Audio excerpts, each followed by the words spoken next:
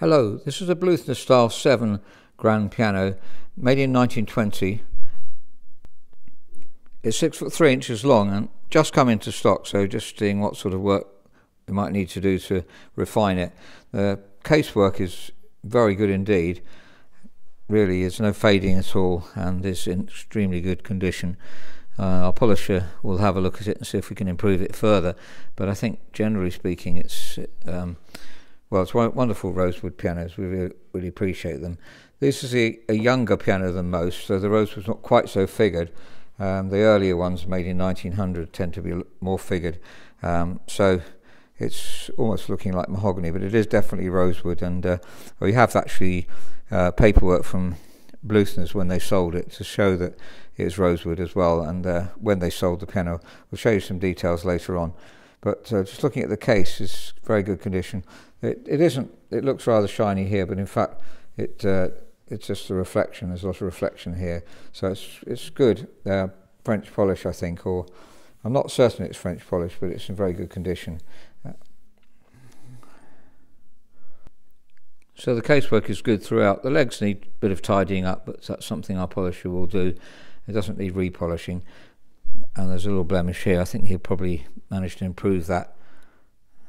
Now it's got ivory keys. In the centre here, some have come off and been stuck back on. You can see the stronger line, and they're not quite level, so that's something we'd like to improve. We can obviously change the ivories and put modern key tops on instead, which is often done, especially if they're exported, because it's quite hard to export ivory. Ivory can't go to the USA, for instance, or at least it's not, the customs will reject it. So down the bottom there, they're perfect, but you can see where it's been played, they've come off and been stuck back on. Some of them very well stuck back, but we certainly want to improve that, and they need buffing as well, otherwise they tend to attract the dirt. The legroom is 61 centimetres, so it's pretty normal really, but the pedals are very low. That's fit 5.5. Which is a good height, so it does mean you could put caster cups under if you wanted to have more legroom. The frame on the inside is in very good condition. The tuning pins are tight. That's obviously something very important that we check, except for one tuning pin, which is this one down here where the string's been replaced. It's better to replace the tuning pin as well, because when you replace it you tend to loosen the tuning pin. I have temporarily reset it further in and it is tight enough then, but it was very loose, and you have to hold this and then hit on the top. This is called a rest pin resetter, which is a very important tool, because otherwise it turns round if you don't have this tool. Now the string itself is a very good match. If we listen to the ones next to it, well, actually the damping, as you can hear, needs improving. The dampers aren't really hugging the string properly, but that's something we'll do. But the tone is a very good match. You can see these are not original Bluthner strings. We'll just have a look at some originals so you can see what they look like. Here's a Bluthner with original Bluthner strings. Now if you see, they're combed and they taper right to the end there. So there's no, if you look at the other ones, there's a slight ridge here where you've got the undercovering and the overcovering, but these, the overcovering tapers over the undercovering.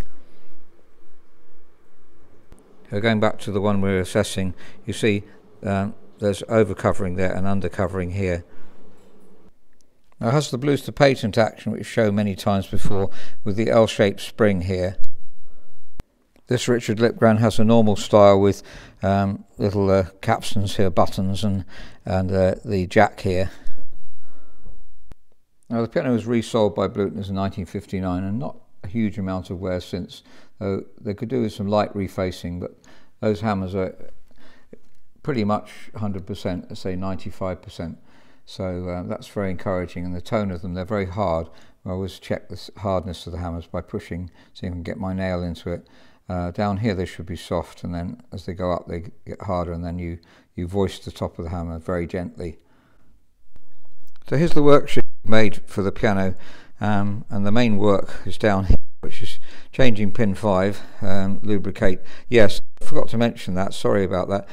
The balance rail needs lubricating to bring the weights down, and then we have to also weight the keys a bit. But if I just show you, as we've done many times before, Don't try and pull the keys up from the end if it's ivory, because you might pull the front, the top off. But if you lift it up, it doesn't go back down, and that's the case with nearly all of them. And that's why the action's, or one of the reasons why the action's heavy. So that will reduce the weight when we've done that, and then we'll see if we have to also do some reweighting.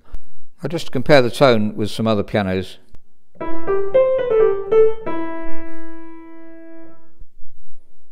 This is the other Bluthner I was showing you the strings on.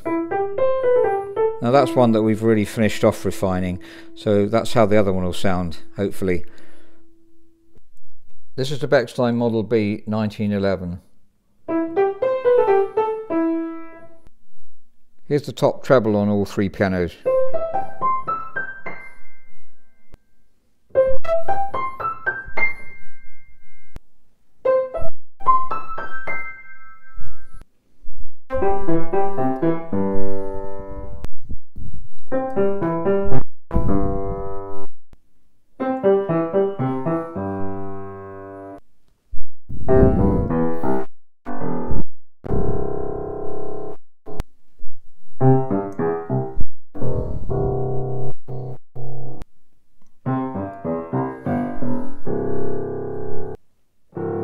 So that's a Bluthner style 7 grand piano, 6 foot 3 inches long, made in 1920, and we're very pleased to get this piano into stock.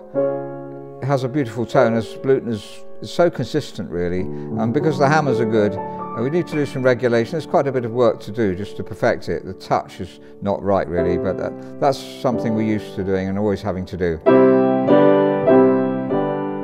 If you're interested in the piano and you'd like to do a video, well, we can do a video call while we're in front of it. That seems to work quite well.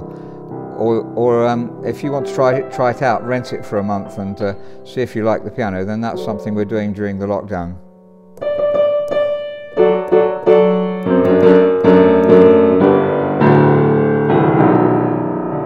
It has a beautiful bass sound, a mid treble, really consistent throughout. Such an even tone.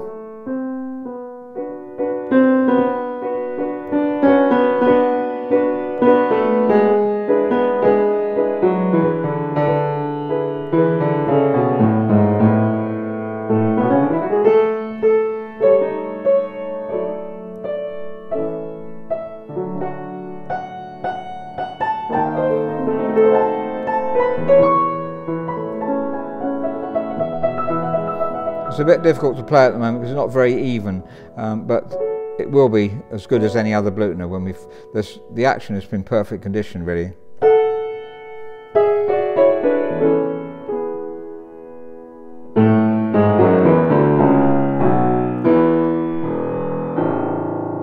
Right down to the bottom note, such a full tone.